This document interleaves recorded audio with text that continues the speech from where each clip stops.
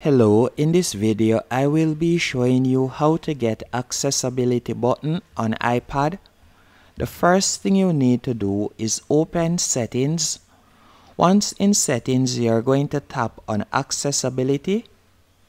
Then you are going to select touch.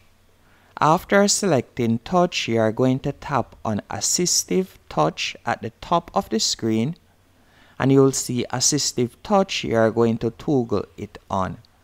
And now you will see a white circle pop up on your iPad. This is the accessibility button. Once you have tapped on this button, you will have access to the home button and also control center. You will also be able to take a screenshot by simply tapping on screenshot right there. And if you would like to edit this menu option, all you have to do is tap on customize top level menu.